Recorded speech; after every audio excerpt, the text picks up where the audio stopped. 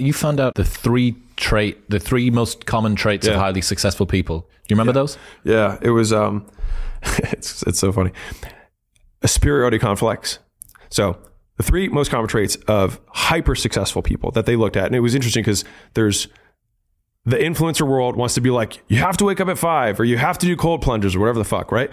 But the thing but there was actually very few that they all had in common. So number one was that they had a superiority complex. They thought they were better than other people and that they deserved more. The second is that they suffered from massive insecurity and feeling that they would never be enough. And third, they had impulse control. And so you've got this combination of people who are like, I want to do this big thing. So this big toward thing.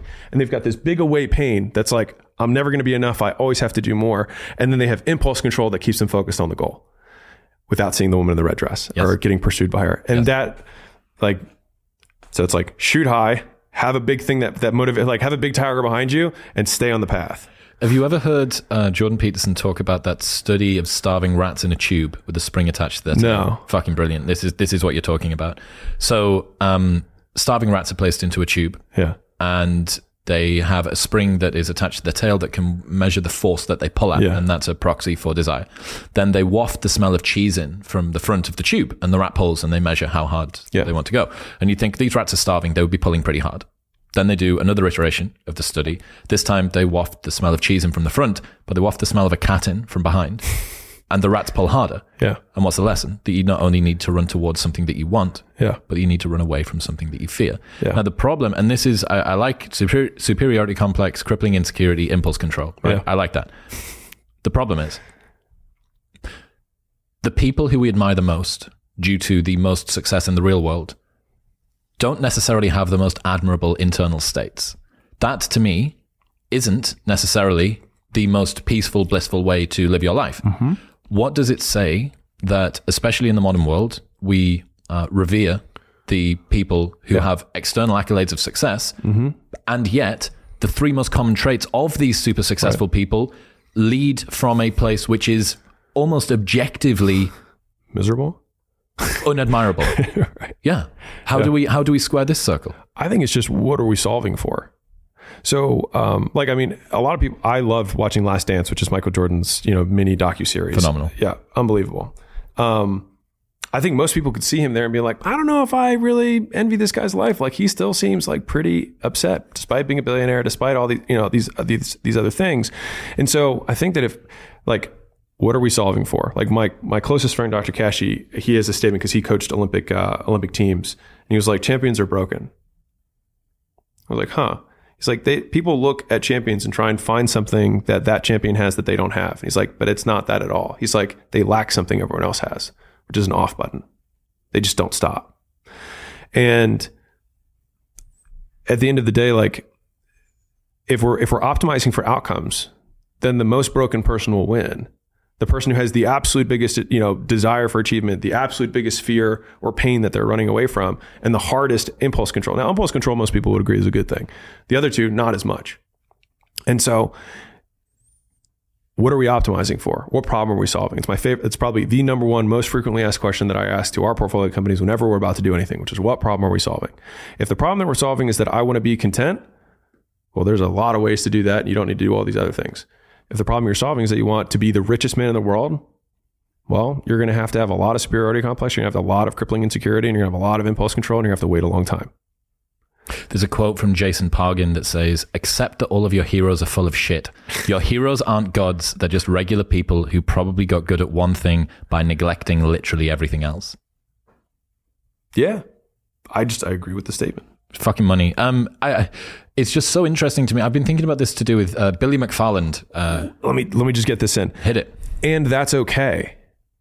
Because if they wanted that, then that's the problem that they're solving for. Like, I get criticized all the time for work-life balance. People are like, well, you don't have any hobbies, Alex, and you don't whatever, right? And I'm like, I don't fucking want any. So why do I have to sacrifice things that I would prefer to do things I don't want to do to satisfy your objective measure of what you deem as work-life balance? Why? So that's what this is where you were talking about. Was it optimized for the outcome, or what's the metric of success? Yeah. You were saying, like, what is it that people are optimizing for? Right. It seems to me that you have stepped back and decided axiomatically, this is the thing that I'm optimizing for. That I enjoy most doing. Yes. I enjoy playing the game. And so everything I do is about the game. Yes. My podcast is called The Game. I draw pictures all day about business. I write books about business. I make content about business. And I spend the rest of my time. I've never seen a picture from dude, you. $100 million offers. Zillion pictures in there. Oh, are they done by you? 100%. All of the drawings are mine. And $100 million leads has like 100 doodles in it. Yeah. Isn't it? Oh, yeah. Are you any good? Are they nice? I think so. Are they cute? Yeah. They got little animals in? Yeah. If they don't have animals in, I'm not going to look at them. Oh, there's little bag of money, big bag of money. Like that's how nice. Dead serious. Sweet. But like, and I spend the rest of my day doing business. Yep. And so it's like, well, why don't you garden? Because I don't care. Here's the other thing, right? I always talk about this. Steffi Graf, one of the greatest female tennis players of all time, and she gets tested when she's 10 years old, 11 years old, and she's in some tennis academy. And they gauge the players on 2 criteria. Uh-huh. They gauge them on desire to train and skill set. All right. And she was 10 out of 10 on both. Mm-hmm. So, okay, not only has she got the raw materials to make a phenomenal tennis player, but she'll outwork you, and to her, it won't even feel like work. That's fucking terrifying. Yeah. And that's why I do think for the people that look at yourself and say, Alex is on a road to burnout, it's because you are using your theory of mind about how you would feel if you had to work as much as you do. Yes. But okay, what is the thing that you can do longer than anybody else, and to them it looks like work, and to you it looks like play or feels like play? What would that be? Oh, well, for me it would be computer games or knitting or rock music or whatever it is. That. It's like, okay, so imagine if you just got to do that all day, but instead of it being rock music, it was fucking business. Yeah. Someone commented the other day, was it you're sprinting on a treadmill? They were concerned that the pace that the show is going out at was going to cause me to burn out. And in retrospect, in 5 years' time, I might go, fuck yeah, I was moving too quick. But I don't think that. Like, I work at the pace that I like to work at. And I also like to see where those limits are.